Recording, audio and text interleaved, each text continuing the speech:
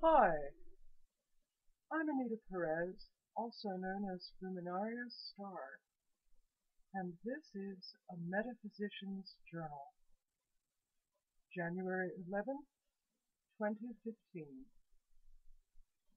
And on this day in history, in 1908, Roosevelt dedicated the Grand Canyon as a national monument. He urged Americans to, quote, "Let this great wonder of nature remain as it now is. Do nothing to mar its grandeur, sublimity, and loveliness. You cannot improve upon it, but what you can do is keep it for your children, your children's children, and all who come after you, as the one great sight which every American should see." Unquote. And on this day, in 1935, in the first flight of its kind, American aviator Amelia Earhart flew solo from Honolulu, Hawaii to California. Hawaiian commercial interests offered a $10,000 reward to whoever accomplished the first nonstop flight. The next day, after traveling 2,400 miles in 18 hours, she safely landed at Oakland Airport in Oakland, California.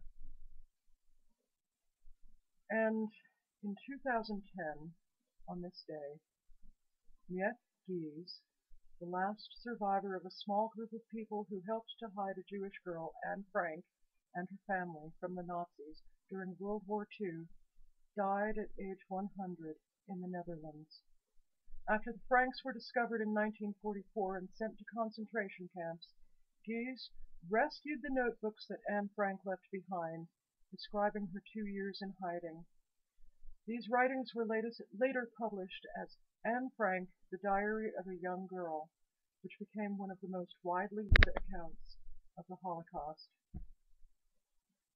Quite a few notable people were born on this day. Among them were Alexander Hamilton, who was born in England in 1757, though some sources say 1755. He was a chief aide of staff to General George Washington and served as the first Secretary of the Treasury. He was the founder of the nation's financial system, establishing the National Bank, and the founder of the first political party, the Federalist Party. And on this day, in 1842, William James was born in New York. He was one of the principal founders of the science of modern psychology and brother to the writer Henry James.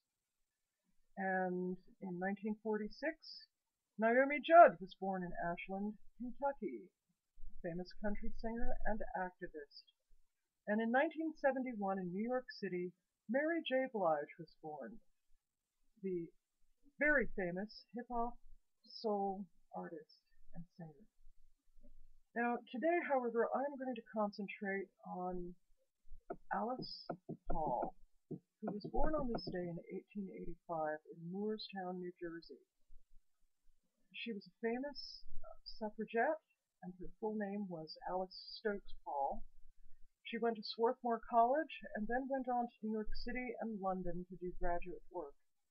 While in London from 1906 to 1909, she joined the women's suffrage movement in Britain and was arrested on several occasions, serving time in jail and going on a hunger strike. Upon her return to the United States in 1910, she became involved in the women's suffrage movement here as well. Driven also to change other laws that affected women, she earned a PhD from the University of Pennsylvania in 1912. After becoming a member of the highly active National Women's Party, she became one of the silent sentinels who picketed the White House under the Woodrow Wilson administration in 1917. They were the first group to take such action. Paul was jailed in October and November of that year as a result of those protests. After women won the right to vote with the 19th Amendment in 1920, Paul devoted herself to working on additional empowerment measures for women. In 1923, she introduced the first Equal Rights Amendment in Congress, and in later decades worked on the Civil Rights Bill and fair employment practices. Although she did not live to see the ERA added to the United States Constitution, to date it remains unratified, she did get an equal rights affirmation included in the preamble to the United Nations Charter. Until she was debilitated by a stroke in 1974, Alice Paul continued her fight for women's rights. She died on July 9, 1977, in the town of her birth. And that concludes this entry of A Metaphysician's Journal. I wish you peace.